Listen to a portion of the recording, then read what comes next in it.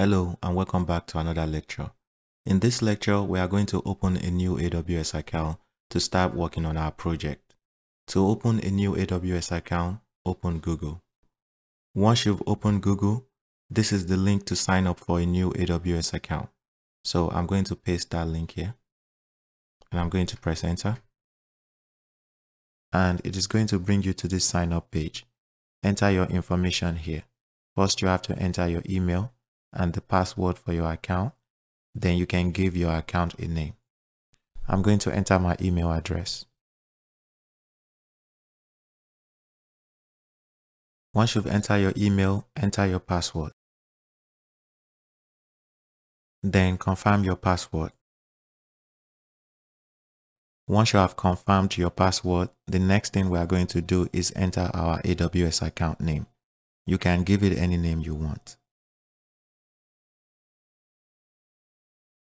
Once you have entered your account name, click continue. Once you click continue, it is asking you to verify that you are a real person. And to confirm that you are a real person, you have to enter the letters and numbers you see down here in this box. So I'm going to enter the letters and numbers the way I see it. Once you enter the letters and numbers, click continue. Once you click continue, it is going to bring you to this page. And on this page, you are going to enter your contact information here. The first question is, how do you plan to use your AWS account? We are using it for personal projects, so I'll select personal. Then here, we are going to enter our information. Once you have entered your name, phone number, and address, check this box that says you've read the terms and agreement. Then click continue. On this page, you are going to enter your billing information by entering your credit or debit card number here. Don't worry about entering your card information here. AWS is not going to charge you because, as you know, AWS services is pay as you go. But what AWS is going to do is they will store your card information on their file. Then when you start using services that cost money, they are going to charge your card. But for now, don't worry about it. Most of the things we'll be doing for our projects is going to be free. So enter your credit card information here. Once you've entered your credit card information and billing address, click verify and continue. On this page, AWS wants you to confirm your identity. And there are several ways you can do that. AWS will send you a text message and you will use that code that is sent to you to verify your identity, or AWS can call you.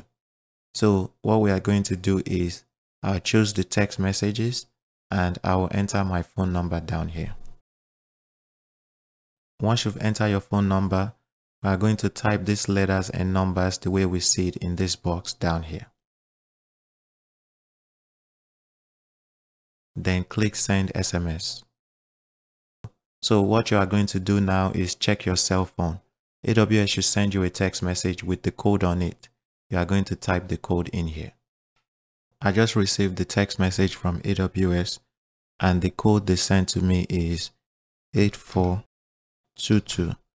I'm going to type the code in there and click continue. And it should bring you to this page. On this page, you are going to select your support plan. So make sure you select the basic support because that is the free account.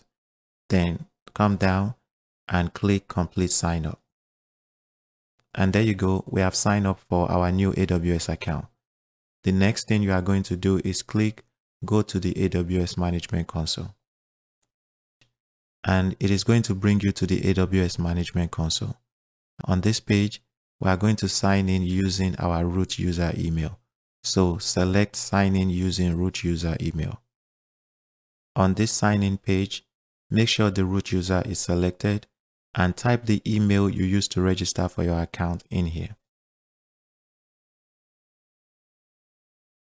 Once you type your email, click next.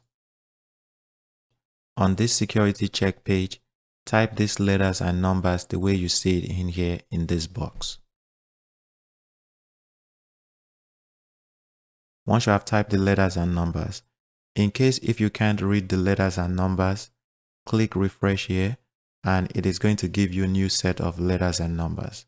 So once you've typed it, click submit. And now enter your password.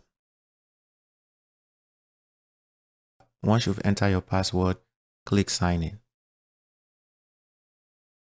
And there you go. We have signed in into our new AWS account, and you are going to see your account name up here. Please remember that the user we used to sign in into our AWS account is called the root user, and the root user has access to everything in your AWS account. For security best practice, you should never use the root user for your day-to-day activity. In the next lecture, we are going to create an IAM user that we will use for our day-to-day activity in this account. And this is how you create a new AWS account.